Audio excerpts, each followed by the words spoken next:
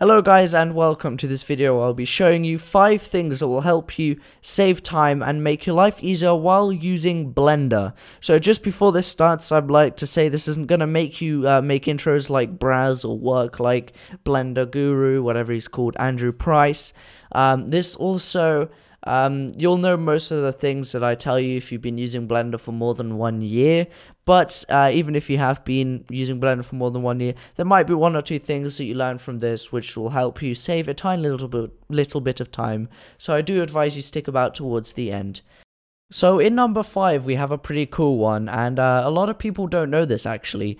When the Blender values, you can actually type in mathematical equations. So say you have to times a value by 3, and instead of, if you can't do it in your head, instead of getting out a calculator and typing in the values into a calculator, you can actually just click on it and then do times 3, and then it will automatically times it and put in the answer. You can do the same, you can add 15 or take away or divide, do whatever you want. I'm pretty sure you can even square root, I'm not entirely sure, but it will allow you to do all sorts of mathematical equations, which will remove the need to open up a calculator and then type it into there, which will save, I don't know, a couple seconds, but it's definitely worth it. So in number 4 we have one that a lot of people know but not many people actually do.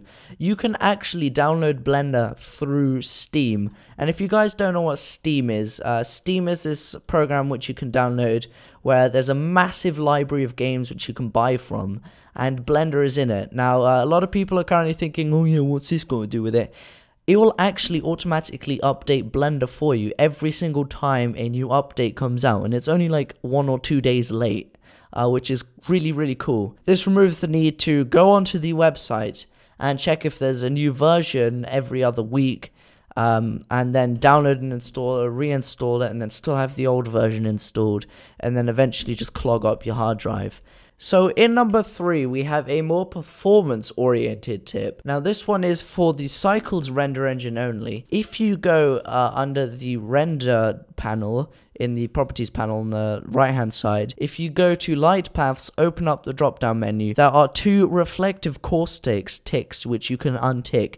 Now reflective caustics are used for glass. As long as you don't have any glass materials in your scene, you can turn these off and your render times will be improved massively, especially in Minecraft scenes.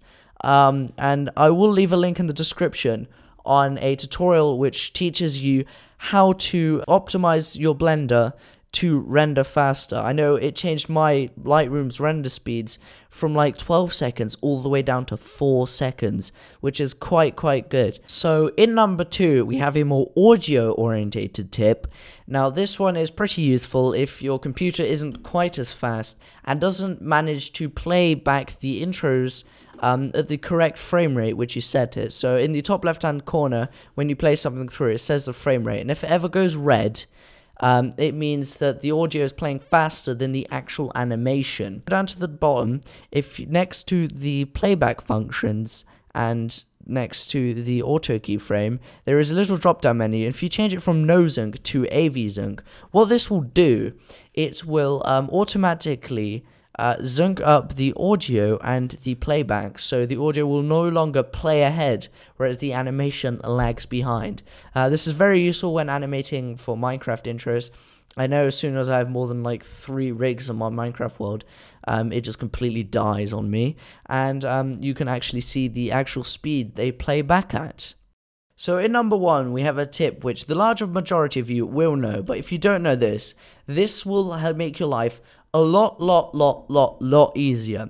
So this is the zinking of the audio tip. So when you're creating an intro and you want to create your zonk, finding the keyframes, this will help you a lot.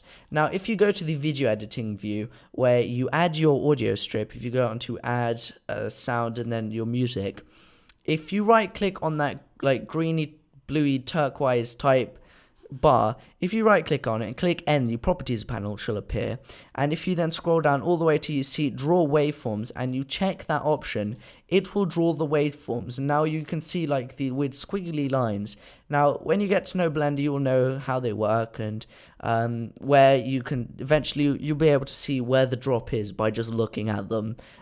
You won't have this ability at first, but when you get used to zinking, you'll be able to see there's a drop there, there's a drop there, there's a drop there. Also, if on the left hand side there is this weird like line you can do, because it's really thin and it's really hard to see, and when you zoom in it doesn't make it any thicker. If you drag this down, it will make the actual bar a lot thicker and a lot easier to do your synchronization to. Also, if you go down to the timeline and go to playback and enable audio scrubbing, if you then scrub through the timeline, it will actually kind of play it through, and this will help you find the zunk, especially to like drops, a lot easier.